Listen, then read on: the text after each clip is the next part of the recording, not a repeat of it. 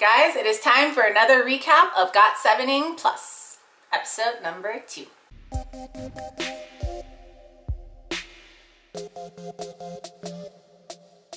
Hello, this is Ashley and you guys are watching Ashley D Reactions, and I am doing another recap of GOT7ing Plus. A few of you guys wanted me to do another recap since I did one for the last one, since not everybody can kind of watch it. Obviously it's not the same thing, but at least you can kind of get an idea of what kind of happened on there. And it seemed to be pretty well received, so I am doing another one for episode number 2. This time it was the MV shooting, so the MV shooting and photo shoot and jacket shooting as well. I think it was mainly more so the jacket shooting, but we did definitely get some of the outside, the beautiful outside, but we didn't get a whole lot. And J-Bum even said at one point, it's just like, it was so cold that I kept frowning, and they're probably not going to use that much. And they didn't use that much from it. They mainly focused on the indoor shoot. I don't know if you know, that's the one with that everything's been like the red tint, where there's super like, oh my gosh, why are they all wearing like chokers and belts and trying to kill my soul?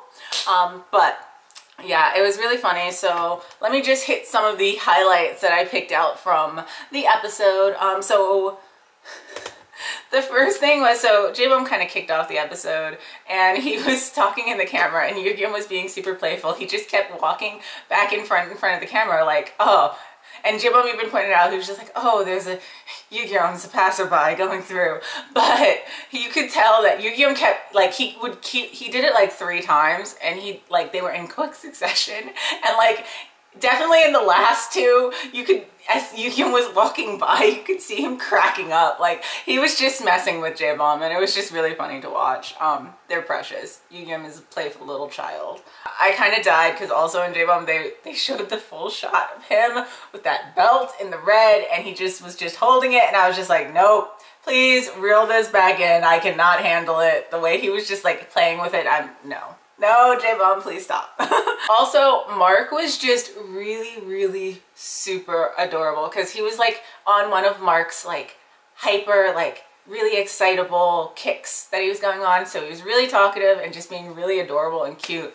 And I was just like, oh, Mark, I love it when you're like this. You're just so precious and adorable, and I can temporarily forget that you're a fuckboy, and you're just so cute because he's so gorgeous, and he is so gorgeous. Like, it's kind of obnoxious, but Mark is just he's precious. So Yu-Gi-Oh was kind of like the highlight because he just kind of kept popping up and being just adorable. Like, he's just a little dork, and it was just really funny because there was one point where he was doing when they were talking, and he was just making these faces and just being cute Yu-Gi-Oh and just being precious, and I couldn't. I needed to have him stop. But he also was talking about when he's dancing. Sometimes, like, I don't know if you've seen the Instagram video of him dancing where Jackson and Jin Young were sitting there just like, and it was really funny. And he did really truly refer to them as Wangge Pake, and actually they referred to themselves that way pretty much through the entire episode. It was kind of adorable that they truly referred to themselves as that, like, legitimately. And it was just really adorable, and it's just hard not to love them. But it was just kind of funny to find out that that deadpan look that they have is pretty standard fare for them. And then the other big thing that the last big highlight that I will mention, there were other great moments, especially with like Bam and Jin Young being ridiculous and Bam being adorable and sitting on his phone, and just a bunch of great little moments. But the last big moment that like really got to me was during Young Jae's talk, when Young Jae, he was going on about how you shouldn't drink too much coffee. But what got funny, because at the end of that little talk, he started talking about how his goal is to have an ab. Not abs, not multiple, not the full 6-pack, just a single ab, just one.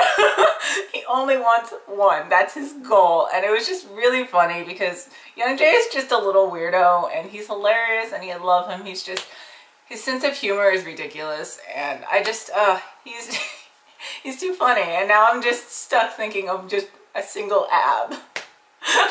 But yeah, apparently his goal is to get abs, which is very interesting, Young Jae. I don't need you wrecking me either because you're already so gorgeous. But yeah, it was another really good episode. GOT7ing Plus is definitely worth the watch. I enjoy it at least. And yeah, that is everything that I'm going to talk about in this recap. Like I said, there's other stuff that happened, but those were kind of like the big moments that were the funniest to me, or the most that stuck out in my mind. So, oh, I almost forgot. There were some really funny Yug Bam moments when they were just kind of dancing and being goofy, and those were really funny as well. But okay, that's the last. That is the last of it. But yeah, if you guys like this video and you'd like me to do more recaps, let me know in the comments down below so I know to keep doing this, and make sure that you like the video, and I will see you guys next time. I'm out.